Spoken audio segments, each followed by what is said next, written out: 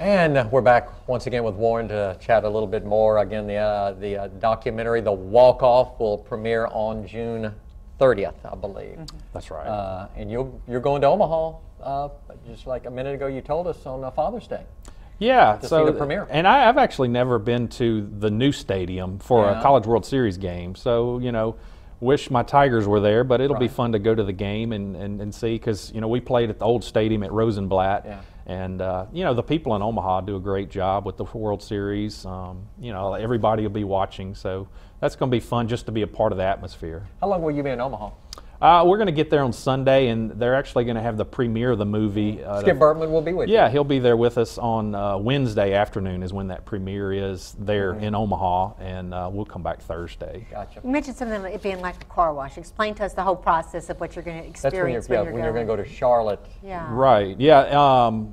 I think normally before they air the documentary, they get you to come out to their SEC Network studios in Charlotte, North Carolina. And they call it the car wash, where you just go through all the live shows and they kind of talk a little bit about it. So, wow, I don't know what to expect with that, but that'll be neat just to see all the different shows and the Paul Feinbaum and all those guys. What a life experience for you and your family. Really. I assume your wife will be joining you. Yeah, so that'll be a fun trip too. Yes, absolutely. More people forget also, after the College World Series ended, you went over to Atlanta to compete in the Olympics, and you had a great Olympics.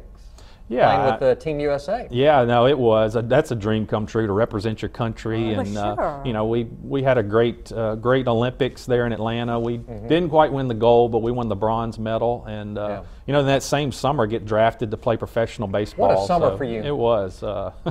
It's like a dream come true. It was.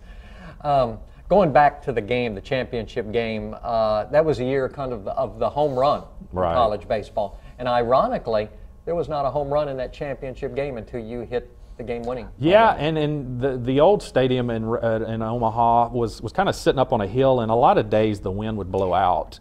But that particular day, it was blowing in pretty hard, and actually Miami had a situation with the bases loaded, and their power hitter, Pat Burrell, hit a ball that, I mean, really normally would have been out, would have been for a grand slam, but it was caught at the warning track. So the wind was blowing in, so again, another shock that my ball went out, but I guess because mine was hit a little lower, it got through somehow. And you hit it hard. Yeah, I'm glad it did get just over that fence. Well, you did have several college major leagues you attended afterwards. Tell us a little, walk us through that. What were your major league experience? I'm blessed to play 9 years of pro ball, and so played in the big leagues for the Pirates, the Twins, and the Tigers. So yeah, just for a kid that grew up playing Little League in Alexandria and coming on up, to see myself on baseball cards and now to look back and be a former major leaguer, I mean, just more than I would have ever, if you'd have told me to write out my story. The real life was much better. Rookie of the Year, I believe. Yeah, third in Rookie of the Year.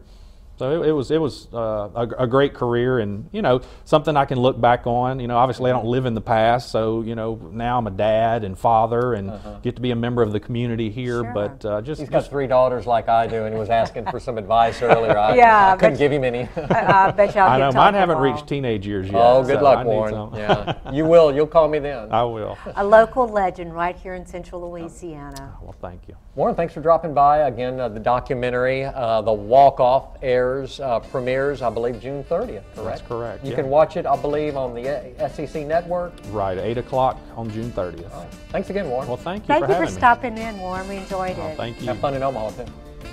And more to come. Stay with us.